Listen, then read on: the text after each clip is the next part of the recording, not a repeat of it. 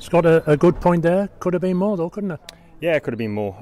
I thought, better performance. We had our chances first half. Massel going through, great saves with the keeper. We had our chances second half.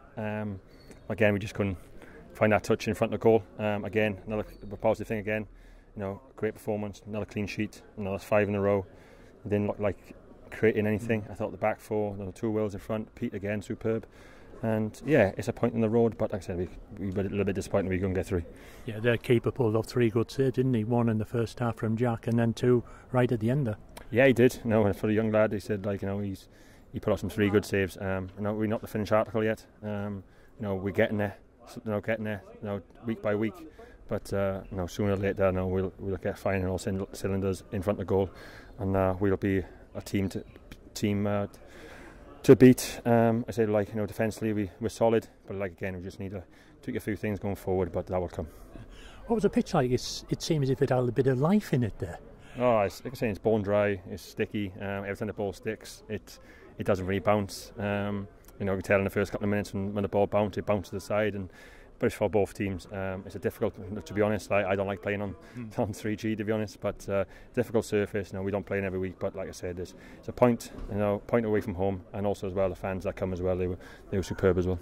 It was one of those days though where you could win a game based on something daft happening or something outstanding happening, and you have to try and avoid daft mistakes, haven't you, on a day like this? Yeah, 100%. Like I said, we got to stay focused in any situation, especially as a defence.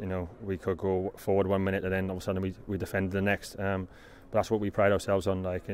Me, Pete, and Toby. As a back four as well. Me and Pete played together for a number of years, and we pride ourselves on clean sheets. If we're not going to score goals, we make sure we definitely don't lose. So again, 5 clean sheets. Something I'm extremely proud of as a defender. Extremely proud of the back four, 2 wheels in front. But as a team as well, it doesn't come from us. It comes from the front as well, and it's something to build on. Like I said, we're not the finished article, but that will come.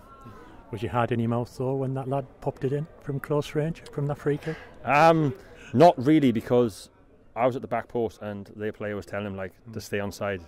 Typical centre half that doesn't listen, and when the ball dropped down, he was offside. So obviously I have to defend it, and Pete does as well. But I knew for a fact it was offside, and when he put it in the back of the net, and I looked straight away at the line, and the line was off. So my heart wasn't really in my mouth, but like I said, we held a good line, and we were well organised again. Yeah.